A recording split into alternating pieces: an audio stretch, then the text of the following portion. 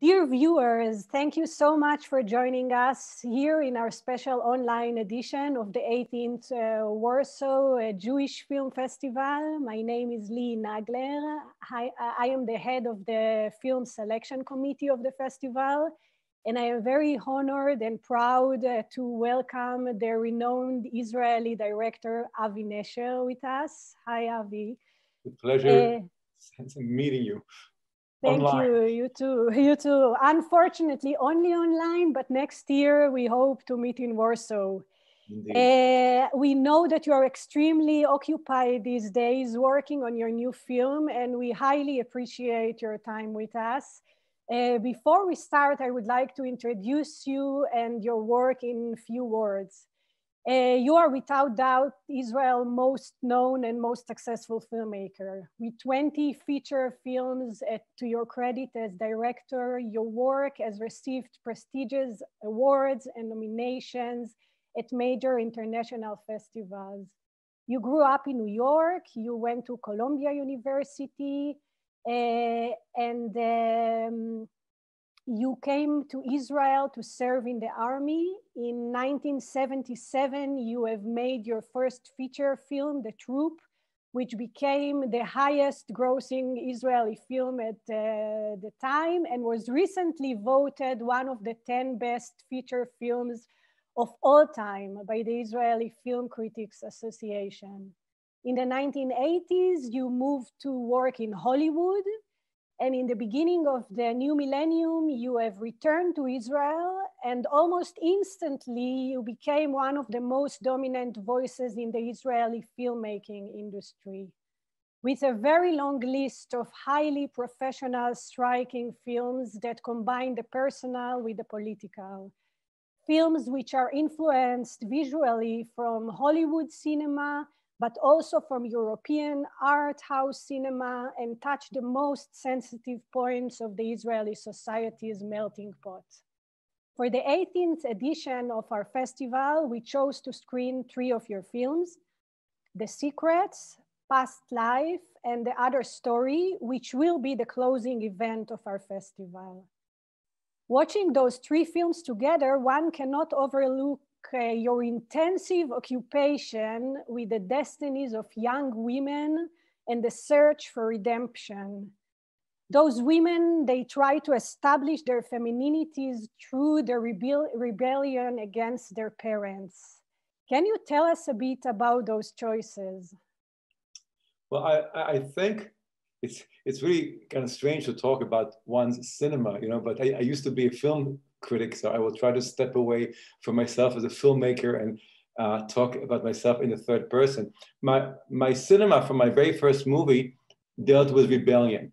The whole notion of rebellion is one that I'm fascinated with, you know, the need to constantly change, the need to improve, you know, to push the envelope, to take the human experience further. So my very first movie, The Troop, which I made when I was 24, was very, very controversial because it included a rebellion against the army in a scene which is very famous in Israel. And at that time, you know, to rebel against the army in Israel was really an act of outrage. But there was a question of morality as opposed to duty, you know, and of course, I'm always in favor of morality. So I really, almost every single one of my movies had to do with rebels. In this new century, I really think the greatest rebels of the century are women. I think the greatest revolution is that of women. If in the 20th century, maybe the greatest revolution was one against discrimination, you know, civil rights, you know, integration in America. I think this is the century of women, and I see young women as the heroes of our time. And it's very, very easy for me to identify with their struggle and their hopes and their aspirations. I also, you know, I became a father 24 years ago. I have a daughter who is now older, and I watched her growing up. And it was really fascinating for me to see the way she positions herself in the world, not giving up on her femininity. But, you know, she had a movie selected to, you know, a women's festival, and she refused to have it participate because she did not want to compete against women. She wanted to compete against everybody, you know, and I really like that attitude. So I'm just very much interested in the whole notion of rebellion. You know, I think Leon Trotsky called it the constant rebellion, you know, the revolution that never ends. You know, I think he paid with his life for wanting the revolution to not to end. But this is something cinematically I'm very interested in. And every time I make a movie, I try to think of it as my very first movie. It's as though I have invented completely, you know, a new beginning for myself. Coming back to those three specific films, those three films, I think, they shed a very unique light on the Israeli society in general. In The Secrets, for instance, you chose not to show the secular world at all in Israel. You chose to expose the audience to an ultra-Orthodox environment and to the invasion of a European Christian woman to it. A very famous actress, of course. In Past Life, you go back to Israel in the 70s, where the political and the personal clash. So you are talking about the political turnover, the burden, of course, of the traumatic Holocaust past, and the difficulties of young couples in the personal level. And you shot it partly in Berlin and partly in Lodz. And in the other story, you return to the subject of faith and religion, and you use a lot of Christian iconography as well and spiritual rituals. And it is interesting for me to understand, do you think that the mainstream Israeli society is not interesting in order to be depicted in your films? Or maybe you think there is no mainstream, that we are a collection of, that the Israeli society is a collection of subcultures, of course, influenced from the outside, from Europe, from the events in the past? Well, for me, the most interesting thing about the Israeli experience is Israel is at the flashpoint between modernity and orthodoxy. You know, I mean, people tend to think of Israel as, you know, the Western world and the Arab world, but it's much more complicated than that, because Israeli society within Israel is completely divided between the future and the past. And there's a very strong sense of the past in Israel. You know, William Faulkner has a very famous saying, you know, the past is never dead. The past is not even in the past. You know, our past is very much in the present and very much dictating our future. So for me to do a movie about Tel Aviv, you know, Tel Aviv is the same as Berlin and as London and New York. It's very modern, it's very hip, it's very cool, great restaurants. And, but that's not what's unique about Israel. In Israel, this clash between the old world and the new world happen on every day. You know, you go into a bus, you have men in black who would not get near women. You get young women, you know, with very provocative dresses. I mean, you have a combination of everything which is right and everything which is wrong with the world that we live in. And I have great respect to people who are unlike me. And one of the things which are very important for me is not to make movies just about people like myself. I think that's very, very dull, and I think it's very limiting. And I am as imperfect as anybody, and so are the people who are not like me. And it's interesting for me to make movies about people from different worlds that come together and discovered that they are as flawed as they are wonderful together. And Israel is really, I do not know any country in the world where you have people with such contradictory background living within, you know, the same block. And so this clash, this constant butting of the head, which you know happens everywhere in the world, but not with the same intensity as Israel, is something that I very much focus on. For me, it's the very human experience. But this must require lots of research, and you work together with other people. You wrote some of the scripts of the films with other people. Well, what I do is for me, you know, as a filmmaker, I have two different personalities. You know, as a director, I speak the language of cinema. And for me, the language of cinema is very individual and very unique. And I am also a writer, but I'm very limited to my own experience. So I always bring in somebody who has no idea how to write screenplays, but is very familiar with a world which is different than my own. And the very act of writing with somebody who's different than you creates dialogue. And my movies are about dialogue. So the screenplay always has 2 points of view of myself and the other writer, which are in dialogue. but the movie itself has one language, which is the language of cinema. And I used to be a jazz musician, you know, and I find, really? yeah, Wow. not very good, but very enthusiastic. And I find this whole notion of bringing musicians together to create something, you know, is really, really interesting. So I'm very, very interested in the other, you know, I mean, the movie's called The Other Story because I have great interest in the other.